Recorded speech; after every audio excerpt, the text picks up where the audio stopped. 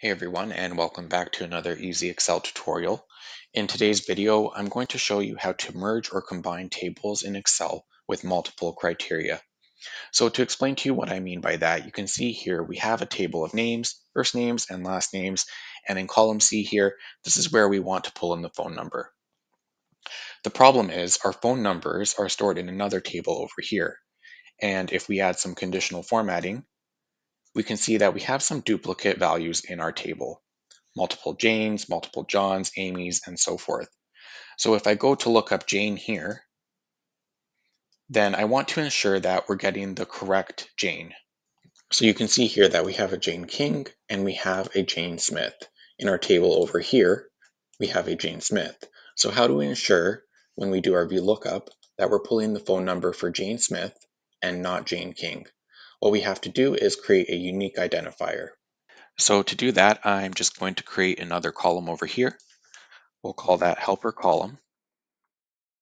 And all I'm going to do is combine our first name with our last name to create that unique identifier that we need. So I'll just hit equals. I'll click our first name, I'll put an and sign, and our last name. And you can see here, we now have the first name combined with the last name. We need to do the same for this table over here. So I'll just add a column, call that helper column as well. So now that we have our unique identifier in both tables, it's just a matter of going back to our main table, and we're just going to do a simple VLOOKUP to pull in our phone number. So equals VLOOKUP. This is the value that we want to look up. We're going to look it up in this table over here. Select these three columns. We're going to return the third column. And you can see here, now we've pulled in our phone numbers. So to ensure that it's working properly, you can see that for Jane Smith, we have phone number ending in 3210. And in this table over here, for Jane Smith, we also have phone number ending in 3210. So we know that it's pulling the correct Jane Smith, and our formula is working as expected. So that's how you can combine or merge tables in Excel using multiple criteria, using a helper column combined with a VLOOKUP formula. But now I'm going to show you a much easier way of doing it using Power Query. As usual, the first thing we need to do is import our data into Power Query. So to do that, we'll just go to our Data tab, click From Table or Range. So you can see we've imported our first table. Let's close and load that to a connection only for now. We still need to import our other table. To do that, we'll go over to our other tab, Data, From Table or Range. And now you can see that we have Table 1 and Table 2 in our Power Query editor. Next step is we're going to quickly merge our tables together using two lookup values. So to do that, we're going to go to Table 1.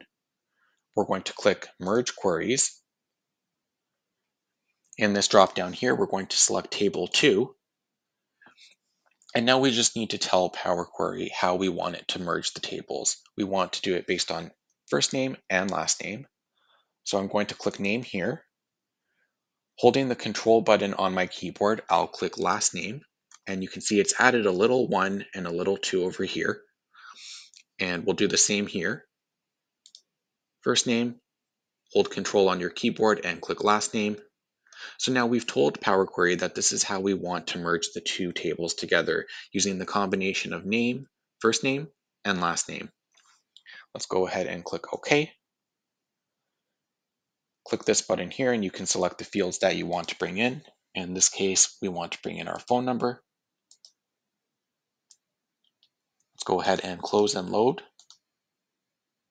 And you can see right away that it's working as expected. For Jane Smith, we have phone number ending in 3210.